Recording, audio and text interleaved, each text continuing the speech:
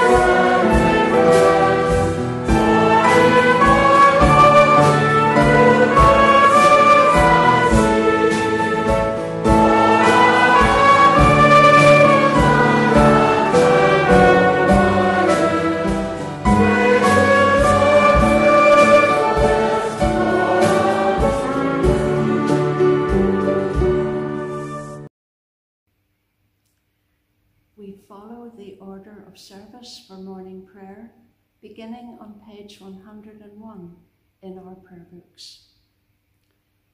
Beloved in Christ, we come together to offer to Almighty God our worship and praise and thanksgiving, to confess our sins and to receive God's forgiveness, to hear his holy word proclaimed, and to bring before him our needs and the needs of the world, and to pray that in the power of his Spirit we may serve him and know the greatness of his love. Let us confess our sins to God our Father. Heavenly Father, we have sinned against you and against our neighbour in thought and word and deed, through negligence, through weakness, through our own deliberate fault, by what we have done and by what we have failed to do. We are truly sorry and repent of all our sins. For the sake of your Son, Jesus Christ, who died for us, forgive us all that is past, and grant that we may serve you in newness of life, to the glory of your name. Amen. Merciful Lord, grant to your faithful people pardon and peace, that we may be cleansed from all our sins and serve you with a quiet mind, through Jesus Christ our Lord. Amen.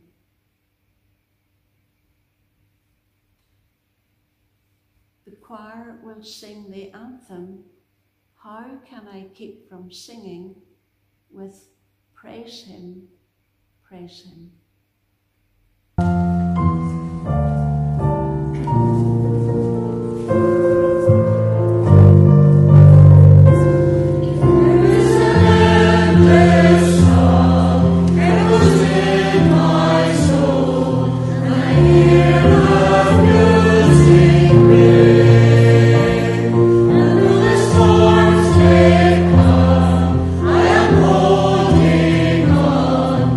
To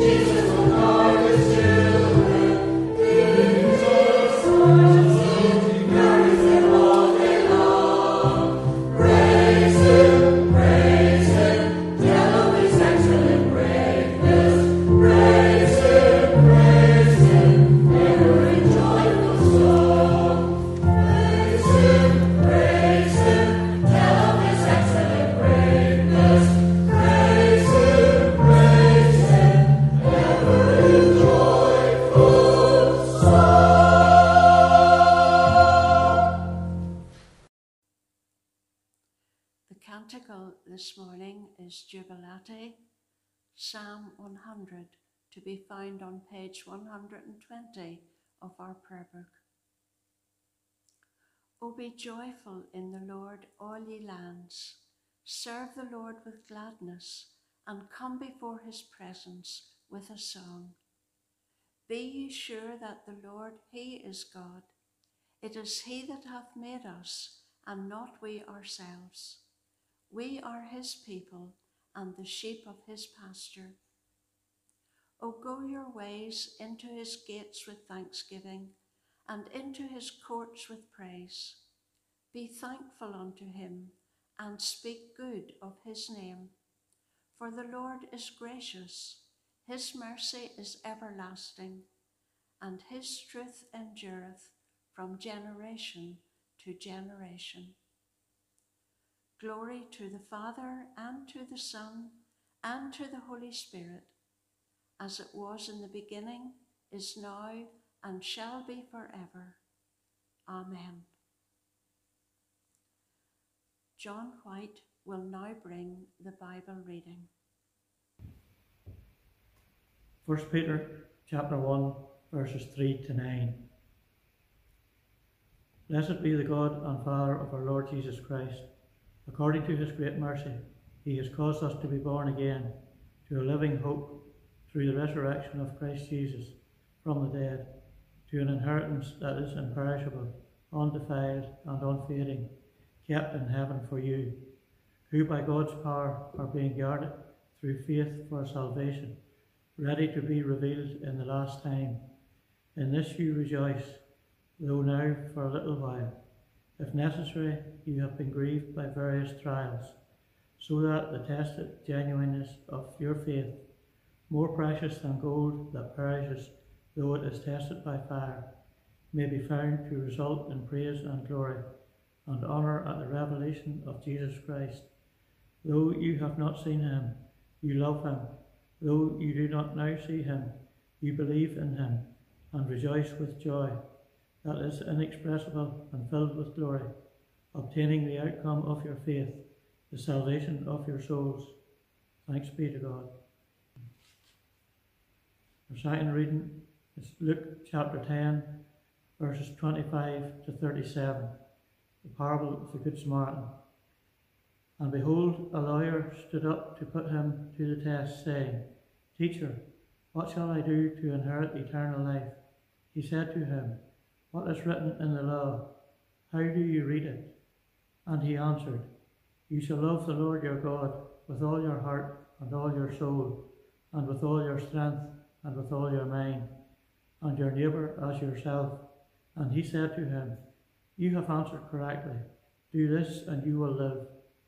But he, desiring to justify himself, said to Jesus, And who is my neighbour?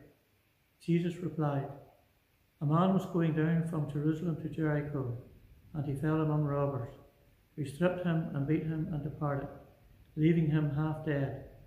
Now by chance a priest was going down that road, and when he saw him, he passed by on the other side. So likewise a Levite, when he came to the place and saw him, passed by on the other side. But a Samaritan, as he journeyed, came to where he was, and when he saw him, he had compassion. He went to him and bound up his wounds, pouring on oil and wine. Then he set him on his own animal, and brought him to an inn, and took care of him. And the next day he took out 2 denarii, and gave them to the innkeeper, saying, Take care of him, and whatever more you spend, I will repay you when I come back. Which of these 3 do you think proved to be a neighbour to the man who fell among the robbers? He said, The one who showed him mercy.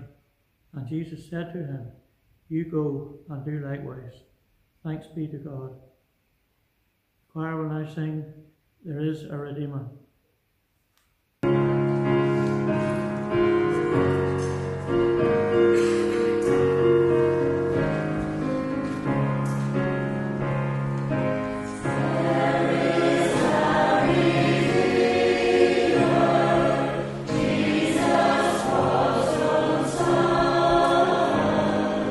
Precious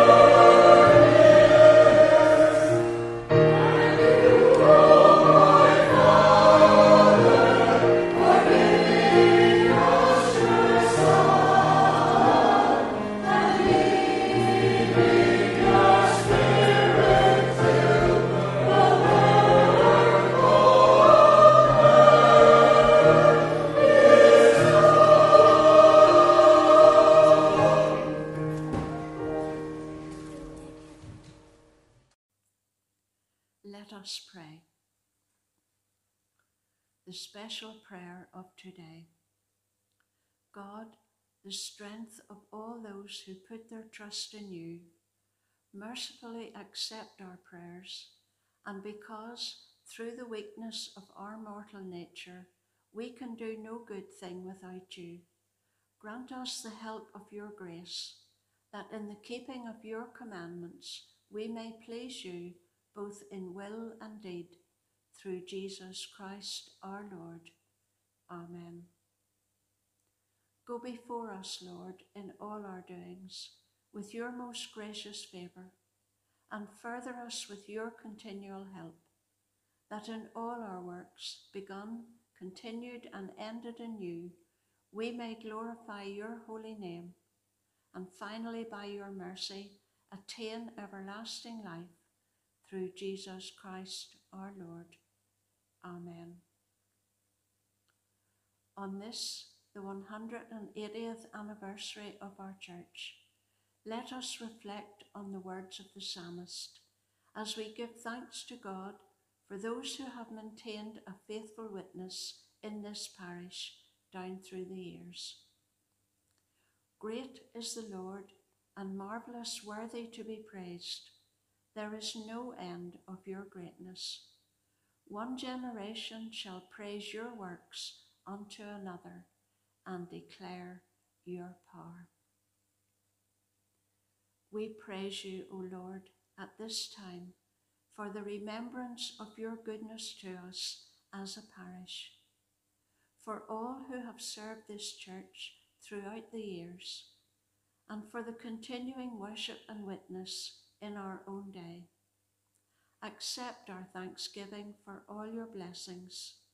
Take our lives as we dedicate them anew to your service, and prosper our endeavours to further Christ's kingdom in the days to come. We pray, Lord, that we may be a caring church, and as we do so, we remember those who are linked with us in the work of mission. We pray especially today for Jane White on the Mercy Ship, Chris and Lotta in Sweden, the leaders and the people of the Church of South Sudan, especially those in the Maridi Diocese. And we pray too for David and Olivia working with CEF here at home. Most merciful Father, you have called us to be a caring church, reflecting in our lives your infinite care for us. Help us to fulfill our calling and to care for one another in an unselfish fellowship of love, and serving those who suffer from poverty, hunger, and disease. Grant us the spirit of generous self-giving, that we may further the work of your church and relieve those who are in need. Help us who have so freely received from you to give as freely in return. We pray too, Lord, for our fellow Christians who bear their witness in difficult places, for those who suffer persecution and imprisonment for the gospel's sake. Uphold their faith and bless their testimony. Give them freedom of spirit, and cause your word to challenge and change lives for the honour of our Lord and Saviour, Jesus Christ. Almighty God, we praise you for those whom you have called to the ministry of the Church from age to age. May those whom you would use today know your will. Give them understanding of the task that awaits them. Strengthen them as they prepare to fulfill your calling, and keep them humble and faithful in your service, for the glory of our Lord and Saviour, Jesus Christ. We pray for the leaders of the nations. God of all wisdom and might, we pray for all those with the responsibility of the leadership of the nations of the world, especially those who are working to restore peace and goodwill to all the troubled areas. May the Holy Spirit so direct their counsels and their actions that justice and mercy may prevail, evil be averted, and harmony restored to the honour of your name, through Jesus Christ our Lord. Amen. We pray for those in any kind of need. Father of all mercies, we pray for those in need, and especially for those known to us, for the sick in body or mind, that through your healing power they may be made whole, for the disabled, that they may have faith and courage to overcome their disabilities, for the lonely and those who feel forgotten and isolated, that they may know your presence, for the elderly and infirm, that they may renew their strength as they rest on your love, for the bereaved, especially those who have recently lost loved ones, that they may know your comfort, and for the dying, that they may know your peace. We pray especially for all who care for those who are ill, particularly in this present crisis, for your protection over them, and that those who are seeking for a vaccine may have good success. All this, Lord, we ask through our Saviour, Jesus Christ. Amen. Let us pray together the prayer our Saviour taught. Our Father, who art in heaven, hallowed be thy name. Thy kingdom come, thy will be done on earth as it is in heaven. Give us this day our daily bread, and forgive us our trespasses, as we forgive those who trespass against us. And lead us not into temptation, but deliver us from evil. For thine is the kingdom, the power, and the glory, forever and ever. Amen. And we gather up all our prayers in the words of the grace. The grace of our Lord Jesus Christ, and the love of God, and the fellowship of the Holy Spirit be with us all evermore. Amen. Well, thank you for your invitation to be part of your 180th anniversary celebrations at Kilhorn. This is a church which has had a long history of witness and faithful service in this area, and it's a great privilege, therefore, to be part of what you're marking this Sunday. Since we last spoke together, I know there's been sadness in a good number of families in the church, and I just pray that in those households you will be able to call to mind the Lord's great love and to know his faithfulness new every morning these times. Let's pray together. Lord, you are a refuge and strength and a very present help in trouble. We ask you to be near to all those who especially need you at this time. And be with us this morning as we turn to your word, seeking a message for today and for the future of this church community. For we ask this in Jesus' name and for his glory alone. Amen. Queen Victoria was on the throne. Robert Peel, the founder of the police service, had been elected to Westminster, and there was a cholera outbreak in Belfast. And all that was the case when the foundation stone of the new church building at Annalong was laid. Now I have to tell you, Jesus was not enthusiastic about buildings. You remember he stood at the temple in Jerusalem and said to his disciples, "Not one of the stones in this great building will be left on another." He also would have known the words of Jeremiah to the people of Judah when he said, "Do not trust in these deceptive words. The temple of the Lord, the temple of the Lord, the temple of the Lord." And then also he used the most quoted verse from the Old Testament in the New Testament, saying, "The stone the builders rejected has become the cornerstone. It is the Lord's doing, and marvellous to see." Now, it's those words and the letter of 1 Peter that I want to look at this morning on this occasion. First of all, the stone the builders rejected has become the cornerstone, and it is the Lord's doing, and marvellous to see. Those words sum up Peter's personal experience. The disciple who denied and deserted Jesus was brought from failure to faith, so that the one rejected became the cornerstone of his life. It was indeed the Lord's doing, and marvellous to see. And it was Peter who later, on the day of Pentecost, was able to say, "All who call on the name of the Lord will be saved." And of course thousands came to faith.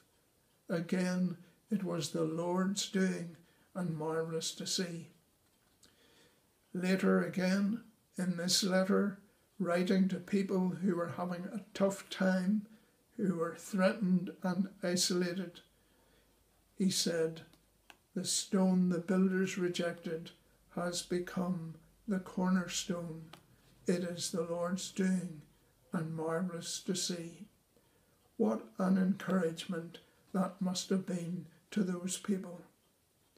So on this special occasion, I want to note the message of this first letter of Peter to these people on the margins of the Roman Empire. He asks them essentially to do two things. First of all, to give thanks, and secondly, to live well. To give thanks and to live well. In the first chapter, if you look at verse 3 onward, he says, "Praise be to the God and Father of our Lord Jesus Christ, because in his great mercy he has given us new birth into a living hope through the resurrection of Jesus from the dead, and into an inheritance that can never perish, spoil, or fade." This is beyond doubt one of the great thanksgivings of the New Testaments. Sometimes when life is busy and each day has its own demands and we have commitments to our work and to our homes and to our families, our thanksgiving gets rather swamped. And this is the case here. He wants to say to the people he's writing to, who are oppressed and isolated and threatened, "Praise be to the God and Father of our Lord Jesus Christ, who has given us new birth into a living hope by the resurrection of Jesus from the dead." He encourages them to give thanks, to praise God for all that he has done for them. Sometimes we forget how good it is to be a follower of Jesus and to know Jesus in our own lives. Someone has said, we have been justified by faith and we have peace with God through our Lord Jesus Christ. We are being sanctified by the Holy Spirit, and he is not finished with us yet. And we have an inheritance that can never perish, spoil, or fade. There is so much to give thanks for. Now, in this letter, Peter is writing to Christians in the time of Nero who were being taken captive and in some cases being set about by lions. Someone has said that in fact the Christians giving thanks for their faith in Jesus were singing, and it was putting the lions off their food. What makes the difference here is Peter and then his readers have a personal faith in Jesus. If you look on in chapter 1 to verse 18, he says, you know that it was not with perishable things like silver and gold that you were redeemed from your empty way of life. In verse 19 he says, but with the precious blood of Christ, a lamb without blemish or defect. In verse 21, through him you believe in God who raised him from the dead and glorified him, and so your faith and hope are in God. He continues in that vein in the second chapter. In verse 4 he says, as you come to him, like as living stones rejected by humans, but chosen by God and precious to him, you also are being built into a spiritual household. And then at the end of that chapter, he says, he himself bore our sins in his body on the cross, so that we might die to sin and live to righteousness. Peter reminds these believers that their faith is a personal faith and their relationship with Jesus is a very special one. He himself carried our sins on the cross. By his wounds we have been healed. This is what Paul would have called the unsearchable riches of Christ, which are ours and which are cause for endless thanksgiving. The farmer Yates, long ago in Texas, who ran a sheep farm, was running out of money. He couldn't sustain his family by the income from the farm, and he was ready to give up. But along came some speculators looking for oil, and they asked about speculating on his land. When they did, as he thought they might as well, because there was nothing else for him, he discovered that he in fact was on a farm that had a wealth of oil wells below it. The greatest oil production area in Texas became where Yates's farm was.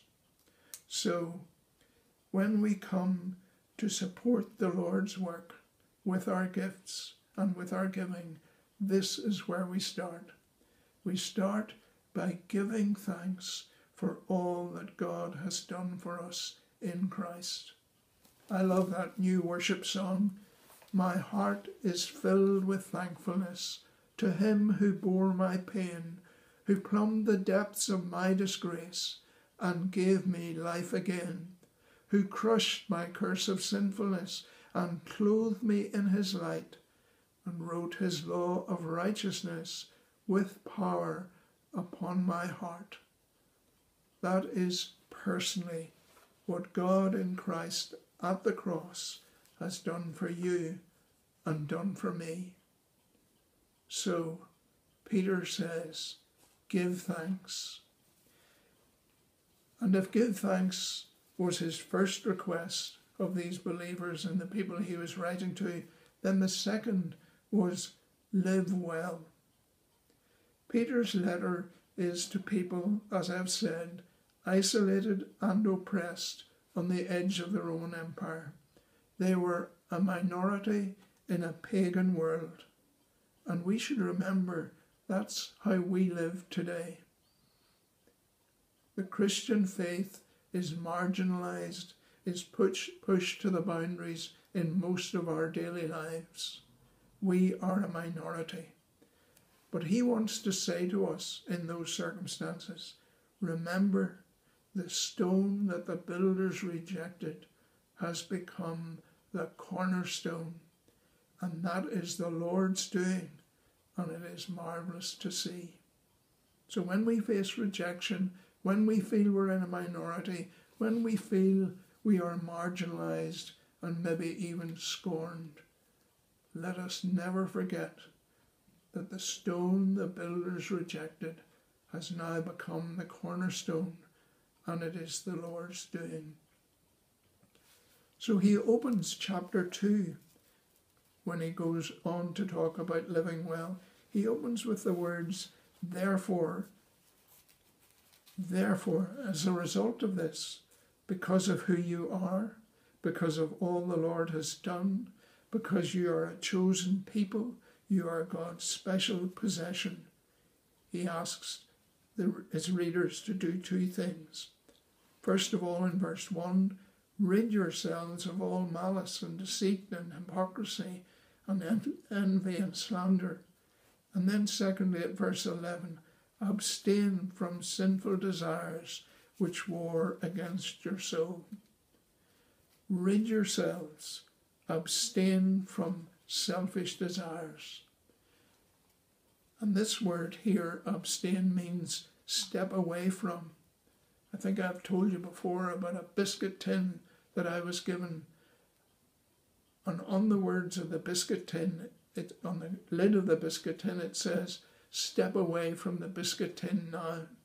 And the only way that I can avoid eating biscuits, therefore, is to make sure there are none in the tin. So stepping away from all those things that are selfish and sinful is the way to wage the war that goes on in our soul. Christians are always living in conflict because the things of the world and the things of self and sin will always wage war on our souls. And then the second thing he says is, live good lives among the pagans, that though they accuse you of doing wrong, they may see your good deeds and glorify God on the day when he visits us. Live such good lives. And there are two things here to notice. The word good means beautiful, attractive, notable. And he says this 5 times before the end of this chapter. That's how important it is. Live good lives before the unbelieving world. John Stott, the rector for many years, the late John Stott, the rector for many years of the BBC Church, which you often see on your television screens. And when I see the All Souls Church on the television screens, I think of this. John Stott wrote over more than 25 books during his ministry career. And in the last book, which was called The Radical Disciple, he calls on his readers to live Christ-like lives. Live Christ-like lives. And that is what living well means here for Peter. It's time for us in today's world to do Jesus, not with words, not with invitations to meetings that are often attended by Christians, but to demonstrate the gospel with care and compassion and Christ-like living in our needy world. Now, I know that already happens to some extent here in the church community at Kilhorn. And it happens because we believe that the stone rejected will become the cornerstone, and it will be the Lord's doing.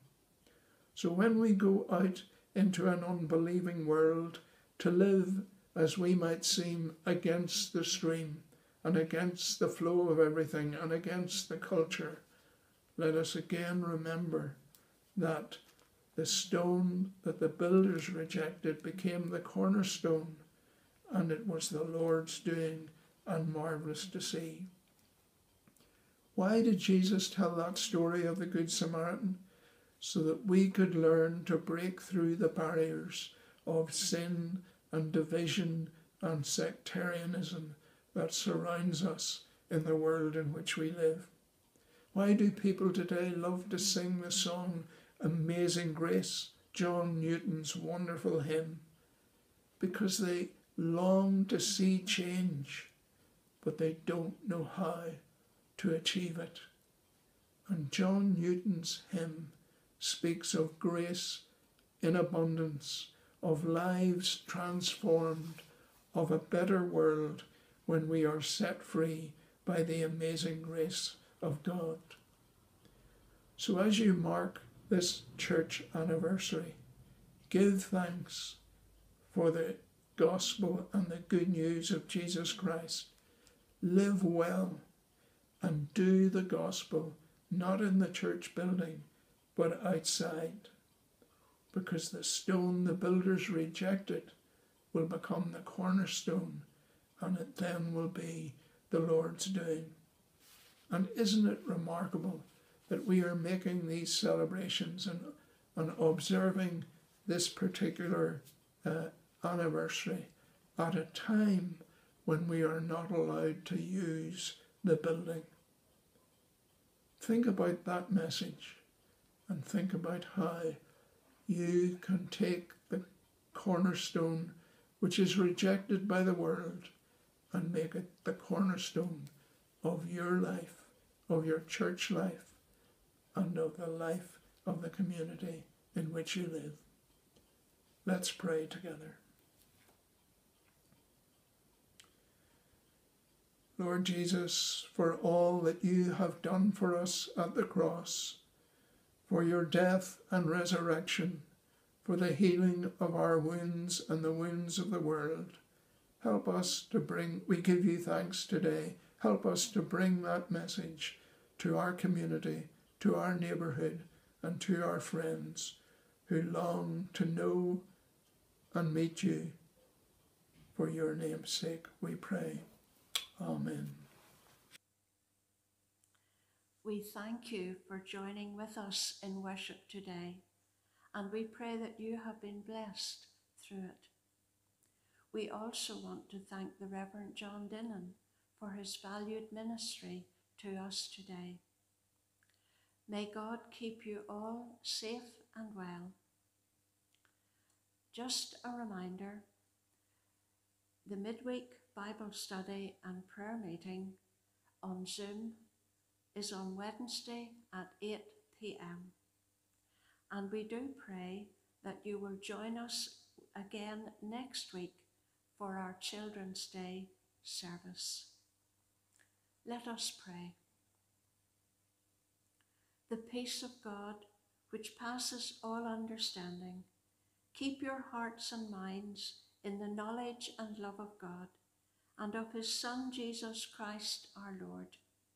And the blessing of God Almighty, the Father, the Son, and the Holy Spirit be with you and remain with you and all whom you love, both near and far, now and always. Amen. The concluding hymn is, To God be the glory, great things he has done.